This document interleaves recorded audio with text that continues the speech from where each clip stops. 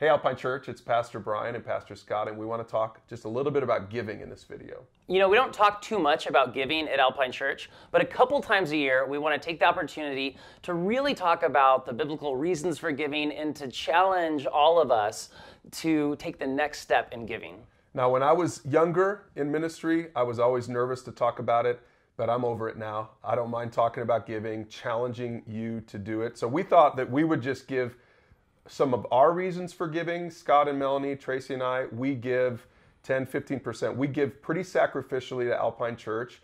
And we figured, well, why don't we just tell you why we do it? And maybe that'll inspire you to do it too. Okay, so the first reason I want to share with you why we give is because God commands it.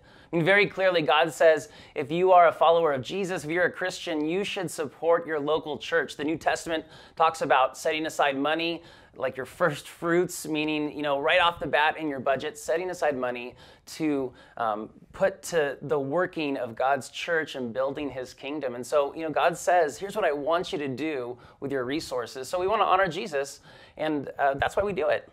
And one of my main reasons to do it is because it's all God's money in the first place. When I realized that this was God's money, not mine, and then I said, well, wait, I can give 10% or 15%. I didn't think about it as giving up that money. I thought about it as, man, God's letting me keep 85% to use for my house and for vacation, all kinds of stuff. And that just totally changed my mindset when I realized I was a steward of his money, not the other way around. And, you know, another reason I give is because of our Syracuse campus. We're launching a Syracuse campus here at the end of 2017. And I live in Syracuse, and I've been praying for the city of Syracuse for a really long time. I know a lot of people have. And I'm so excited to see how God is going to transform the lives of people. There's so many homes that are being built in that city. And there's so many people. As I drive around the town, I see so many people who don't know about the love of God available through Jesus Christ. And so I give to help support the work that Alpine Church is going to do in the lives that God is going to change.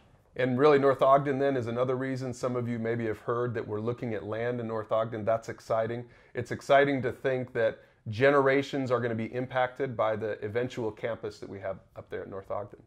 And you know, one last reason I want to share with you why we give is just because I love Jesus. You know, Jesus has done everything for me. He died on the cross for my sins. He's given me eternal life.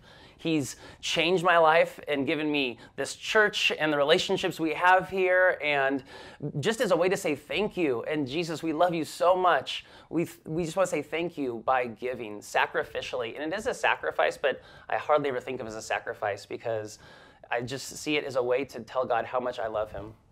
Yeah, and I guess one of my big reasons then, and this will be the last one, is we do it so that our kids will love Jesus.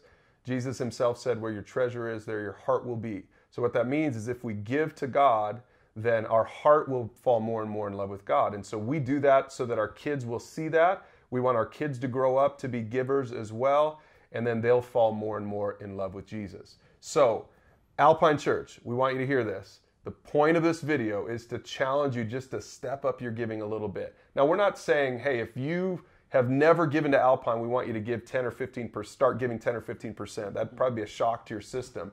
But we really want to challenge every one of you who calls Alpine your home church just to step up your giving. Take it to the next level. Maybe add 2 or 3%. If you don't give anything, maybe start giving 2 or 3%. And help us help other people pursue God.